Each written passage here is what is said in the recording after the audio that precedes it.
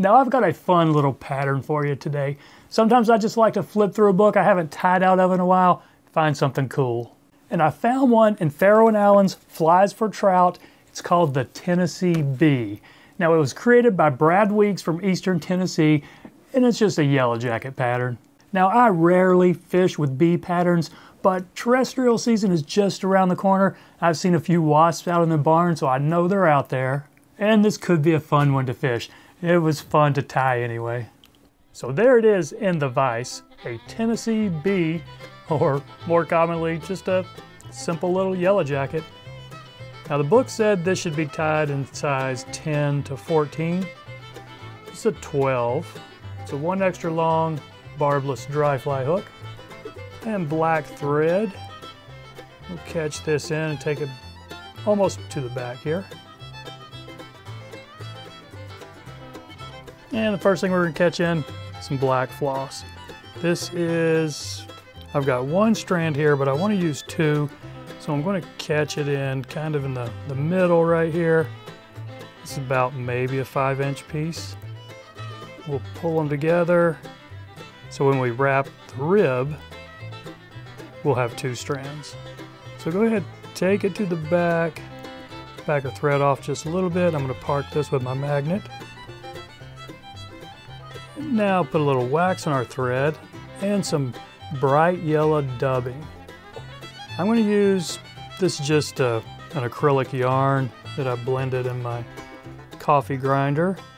It's a pretty bright stuff, so let's just go ahead and put a pretty fat noodle on here.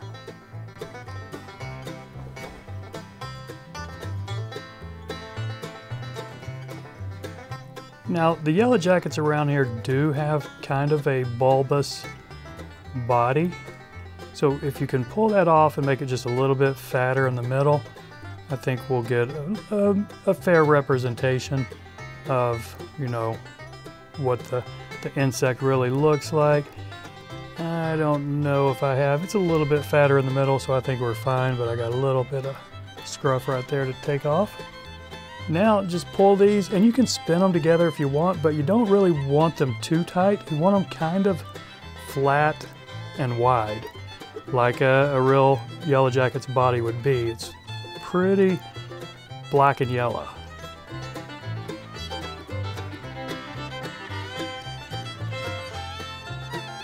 Okay, that rib there, they may be a little bit thinner than I wanted, but I think we're going to be just fine. So a few wraps to catch that off. Now just take some elk hair, body hair, a really small little tuft of it, put it in your stacker.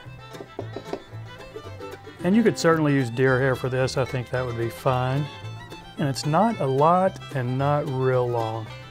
So maybe back to the end of that body right there. And this stuff is going to flare up a little bit, but that's okay. You know, having a wing on a fly like this that flares a little bit will be perfectly fine. Okay, I think that's pretty good right there. I'm going to kind of just hold this out of the way while I snip everything up front.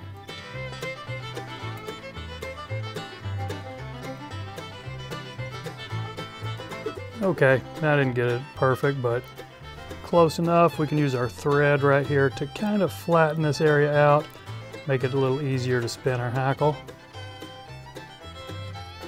And this hackle, just brown dry fly. I'm gonna put maybe 3 wraps, and it can be kind of long. It looked like the one in the picture had the bottom part of it trimmed. I have not been doing that, but we can take a look at it here in a second and see if we should. But let's do 3 wraps, see what that looks like for us.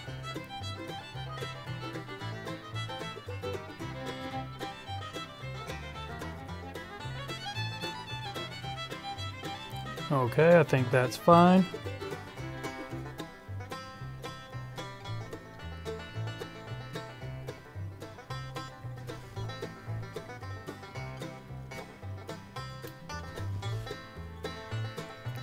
And I'm going to pull everything back, just make a little bit of room for a yellow head here.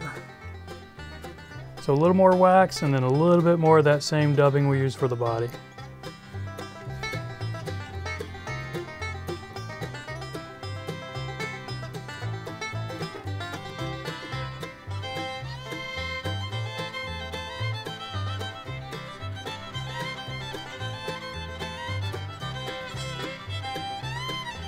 Now I think we got some room for a whip finish right behind the eye here.